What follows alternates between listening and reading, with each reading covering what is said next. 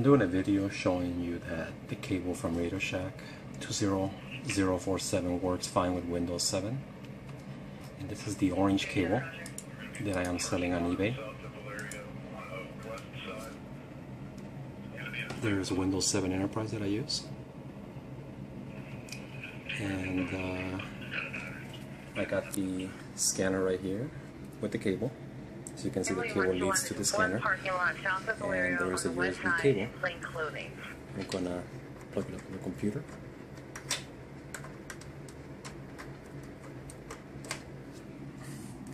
And it shows right here that it's installing.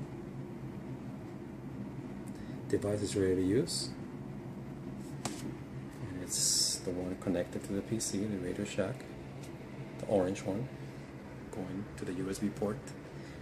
And it's connected to my Pro 106. Now I'm going to use my programming software, which is Win 500.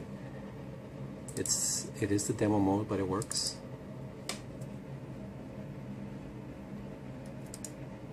Okay, and as you can see, it's Windows 500. We're going to go from my scanner to PC, download from scanner, and there it goes. And as you can see, the scanner is lit up with a green light, meaning that it's receiving something. It just stopped, and there's my frequencies, and my scanner's still on and it's connected.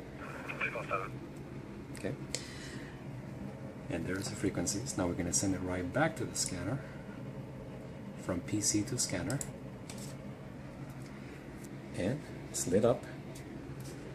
As you can see, the scanner is programming.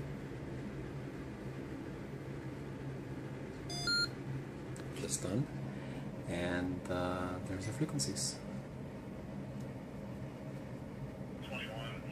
And once again, this is for the 20047 cable, Radio Shack, connected to my USB port into my Pro 106, and it works excellent without a problem using Windows 7.